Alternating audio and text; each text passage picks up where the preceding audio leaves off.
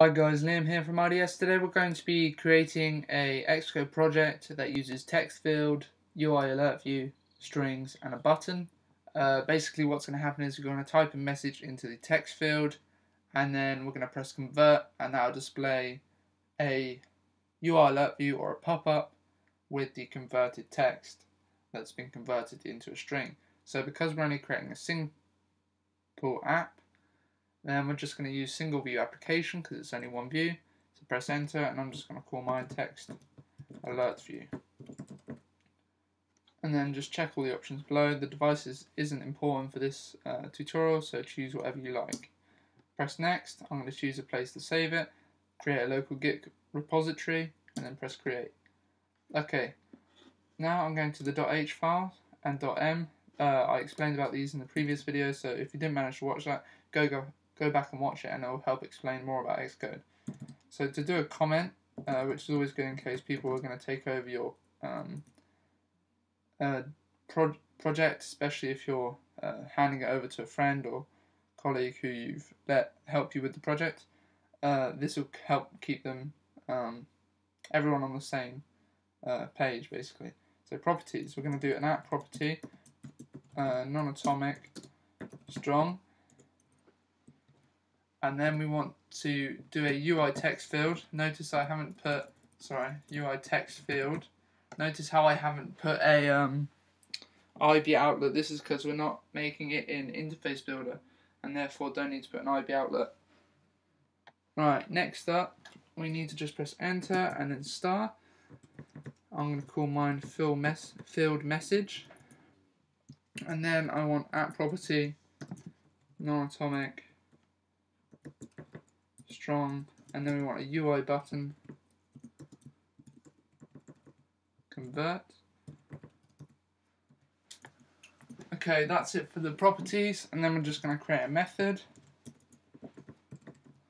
A method is like a procedure, so void, that's basically the template for a procedure or a method, void, and then the name of it.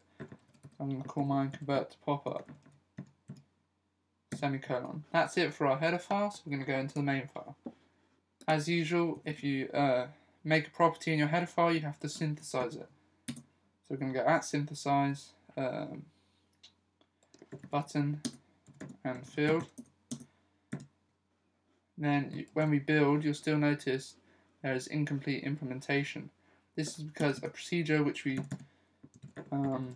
declared in the header file isn't included in this main file. So to move this, we just go void and then type in the procedure, and then enter, then 2 curly arrows. And this is where we type the procedure code. Okay, so we're going to go to view did load now, and we're going to create our text field and our button. So I'm going to go to create text field. So firstly, you want to assign field message to a text field. So we want to go UI text field, alloc. Then I'm going to go init with frame, cg rect make, and I'm going to use 20, 20, 280, and 31. Right, so that's our sort of text field allocated. Now I'm going to do field message dot border star. This is the border of the text field, and I'm going to use UI text field border. UI text border style. And I'm going to use rounded rect. And we want field message dot text color equals, and then for a color you have to open the square bracket, UI color black, like the color and then the color at the end. There's other ways to do this. For example, you can use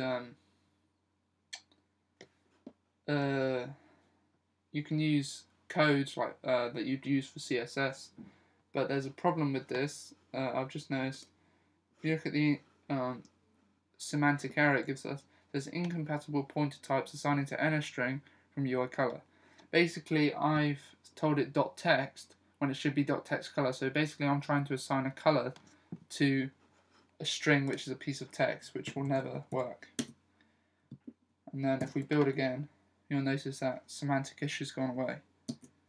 Next, I'm going to do field message.font, and I'm going to do UI font system font of size 17.0. And I'm going to do field message. Basically, we're going to add a placeholder. Placeholder. This will tell people, give people a hint of what to enter. So we're going to say enter message for alert. Close the quotations. Semicolon. I'm going to do field message auto correction type. Or sorry, auto correction type. And then we're going to go equals UI text auto correction type. And I'm going to use auto correction type none. Oh, sorry, I'm going to use UI text auto capitalization none. That's what we're going to use. Then we're just going to press semicolon. I'm going to do field message dot. Sorry, I should have explained that. That basically means that it won't try to autocorrect your letters. Then we're going to do the background color of the text field, so that's inside. And I'm going to do UI color. Oh, sorry, that should be background color equals UI color white color. Close bracket semicolon. I'm going to do field message keyboard type, and I'm going to use UI keyboard type default.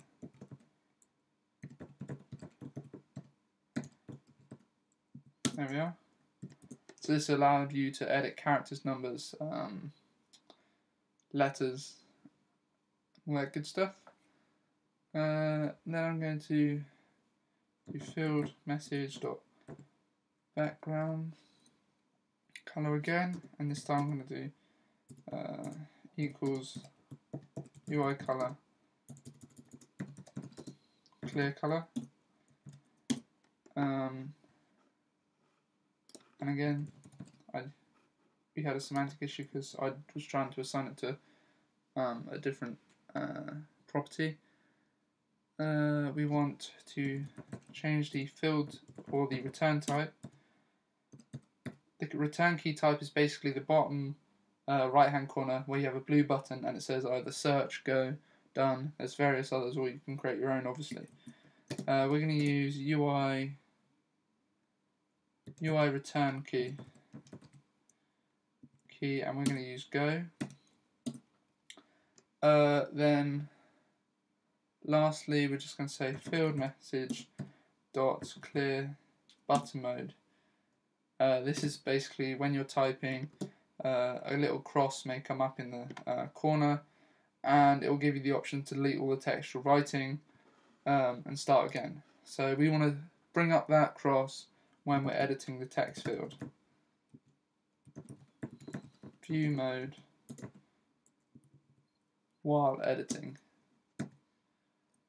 That's that for the text view. Then we just need to add it to view. So we go self.view, add subview, field message, close bracket, semicolon. So if I run that now, it's running on iPad, never mind, but you can see we have enter message for alert. If I run it on iPhone, because it'll be a bit better for you guys. Enter message for alert. When we click on it, we've got the go button as we said, and if I start typing, the placeholder goes away, and we have the clear button here, which does its job. I'm just going to decrease the font size a bit.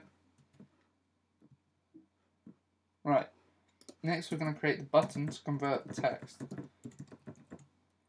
Okay, so basically we want to